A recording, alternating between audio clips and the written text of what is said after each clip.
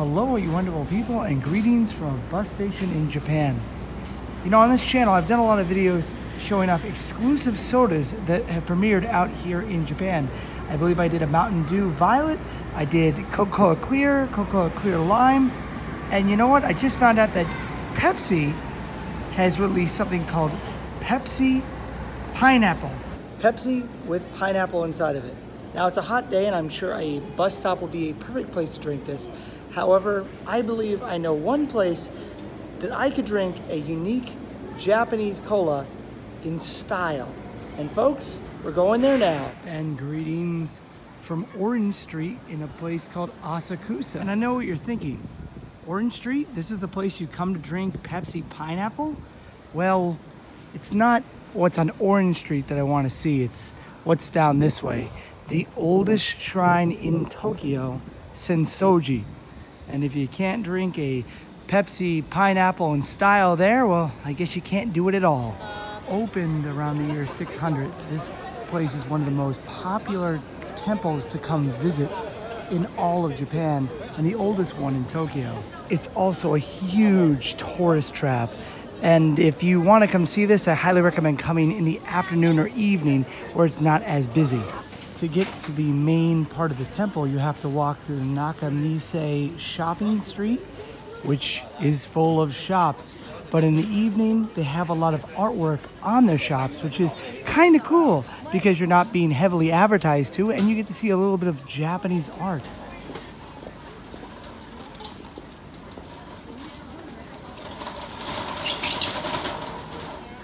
But that large shopping street makes the lead up to this temple absolutely amazing. Inside this giant temple lies the goddess Kanen, the goddess of mercy. And unfortunately the doors are closed right now, but you can still go up and pray. The only mercy I want from the goddess Kanen is a break from this terrible summer heat. So let's get this J-Cola Pepsi Pineapple open, shall we? Now let's take a look at this bottle first. So we got Japan Cola Pepsi Pineapple. That's all you need to know. A bunch of information on the back, and basically it's Japan Cola. And I bought it from Eon, which you can find this in supermarkets and not in vending machines. Just a heads up on that. Let's open her up. Sweet. Notice it doesn't explode all over my hands. That's a good sign. If you take a whiff of this soda, you'll have a pineapple-y odor gashing out from it. This whiff of pineapple reminds me of a drink they have out here called Chuhai with pineapple, which is an alcoholic fruity drink that, man, tastes amazing. Oh look, it's the protector of children with a bunch of cranes that were made hopefully for a positive wish.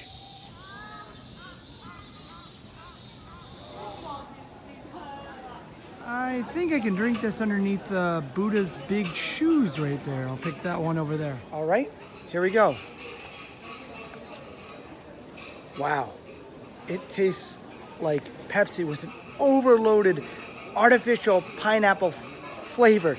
But man, it tastes really good, and it